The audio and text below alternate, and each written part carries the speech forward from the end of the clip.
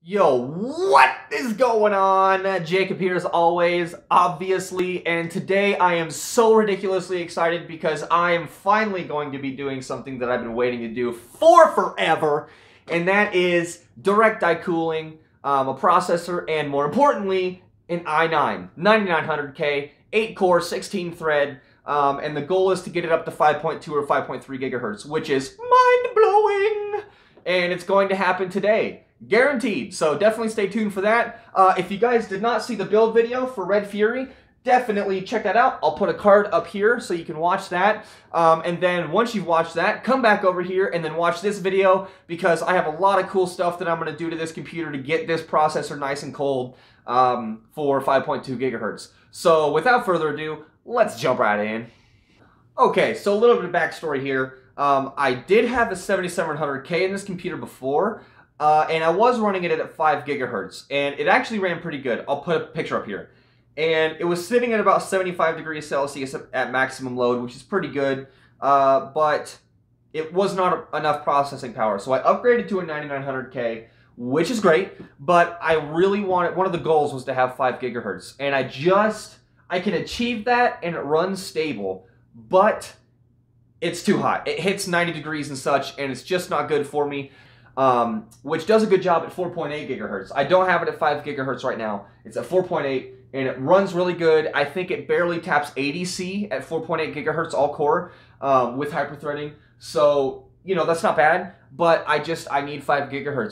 So I was using the CPU performance test by Passmark, and I was running my CPU at 4.8 gigahertz at 1.205 volts on the core voltage, and I was hitting the highest temps were 81C. Then moving on, 5 gigahertz, I was running 1.305 on the core voltage, and I was hitting at the highest 95C. So let's go ahead and start with first to delid this thing. So it is a soldered IHS.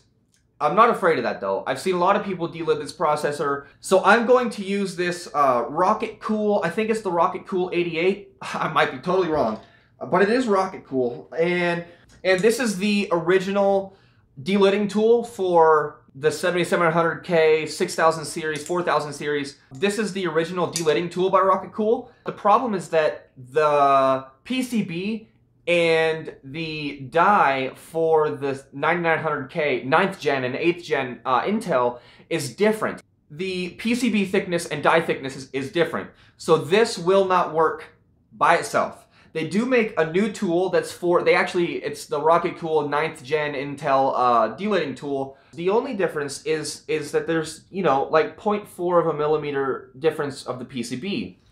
So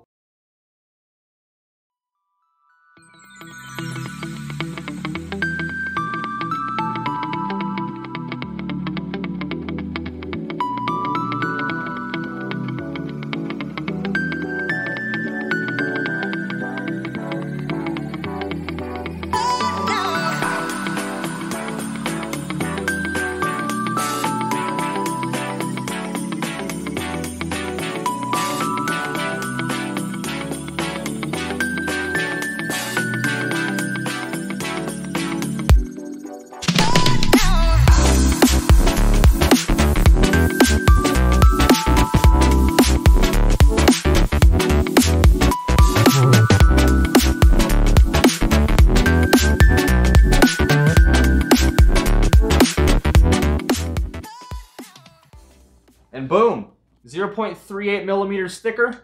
That should do it so that we can delid this 9900K. Next step is go ahead and get this computer out of here and take it apart again. So let's do it. Alright, so there's a whole bunch of stuff that we got to throw in this thing here. But first thing is first, we got to take this computer apart. Here's all the parts that are going in. I've got the tubing that I used in the first place when I first built this 3 years ago.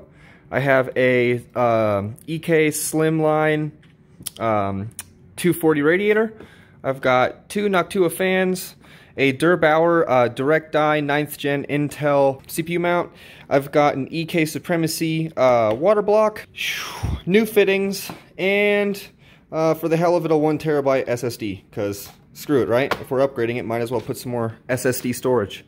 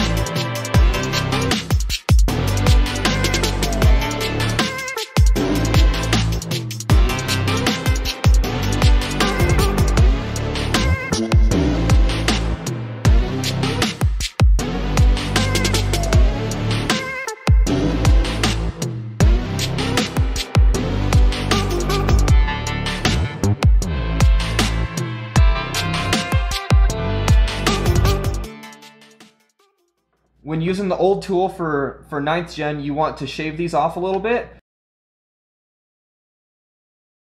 And then also, don't follow the arrow. You want to have this sitting so that when it's to you like this, you have the words readable to you like that. And then you have the base of it down here. You got your arrow pointing to the bottom left, and then the tool will push down from the top this way a little bit. Then I'll flip it over and I'll push down from the other side once or twice, and then it should come off. So fingers crossed. Here we go. Really hope that I don't break the die.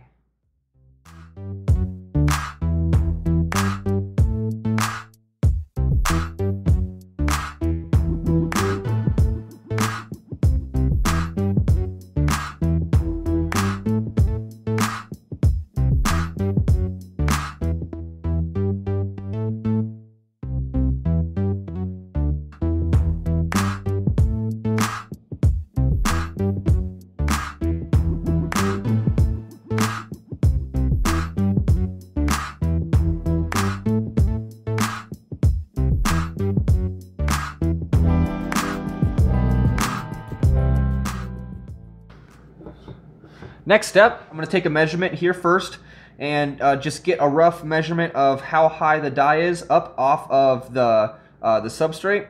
And then I'm going to slowly start sanding it down until I get about 0.1 to 0.2, maybe even as much as 0.3 millimeters down off the top of this. And then we'll go from there.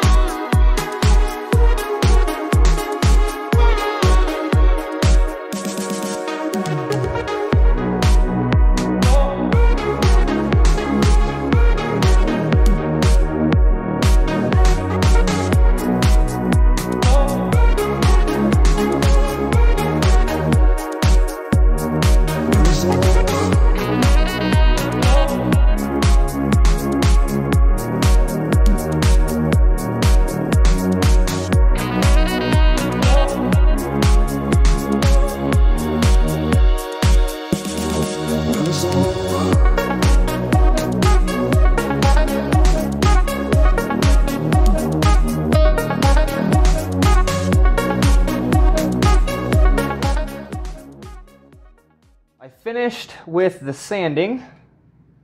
I took it down by about 0.25 millimeters. You can see those deeper like cracks.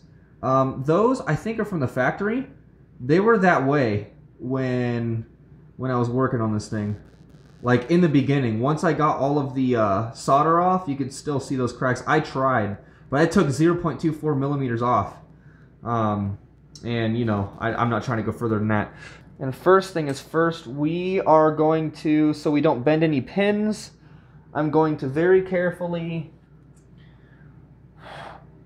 what is that? There's like a piece of something in here, and I don't know how it got there. Oh, I got it. Okay, a piece of cardboard, crisis averted. Okay. Ah, boom.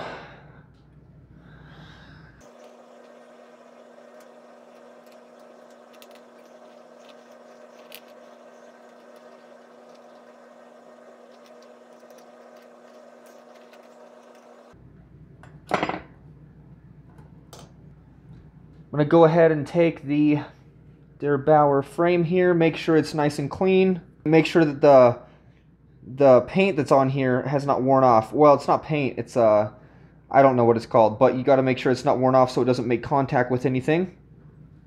Set it down in there. Okay, here we are. I'm going to put this back up.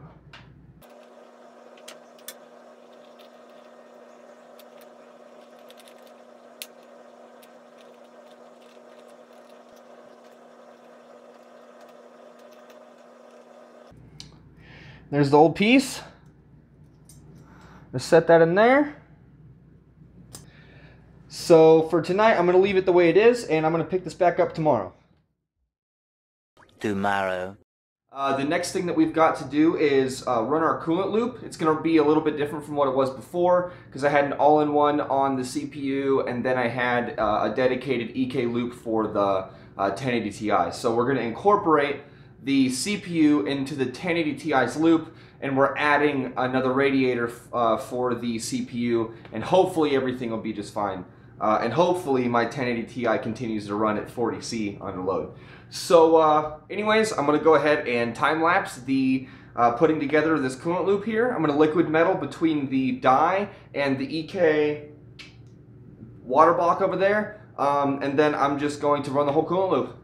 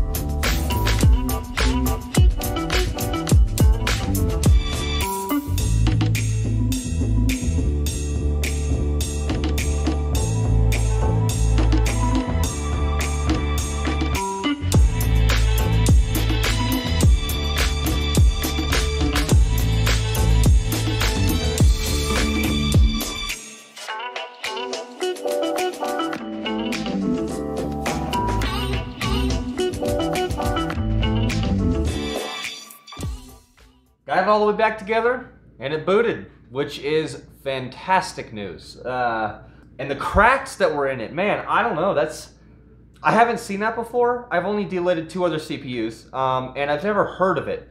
So maybe it has something to do with the fact that 9th gen Intel, the dies are thicker. I'm not entirely sure. It's definitely strange.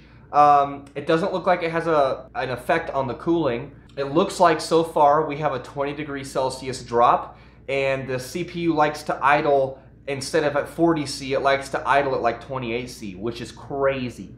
So anyways, I'm gonna go ahead and throw it into its home again, and we're going to go ahead and do some benchmarks, do some gaming, stability tests, see if we can't get 5.1 gigahertz, maybe 5.2. I doubt it, but we'll see what we can do, and we'll go from there.